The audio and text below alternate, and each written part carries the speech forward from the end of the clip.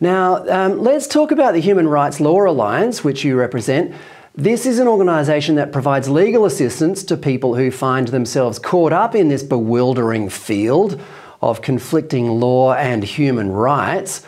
And in fact, one of the people you are helping is my esteemed colleague, Lyle Shelton, who seems to habitually find himself targeted by LGBTQI crowd for simply exercising his right to free speech. But you are also defending a doctor in Victoria who has been seriously punished for a harmless and even self-deprecating Facebook post. Can you tell me about that? Sure. So our client in Victoria is Dr. Jereth Koch.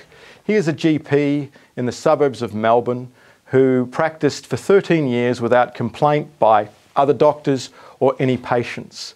He is prolific online throughout that time and has often posted about conservative and religious topics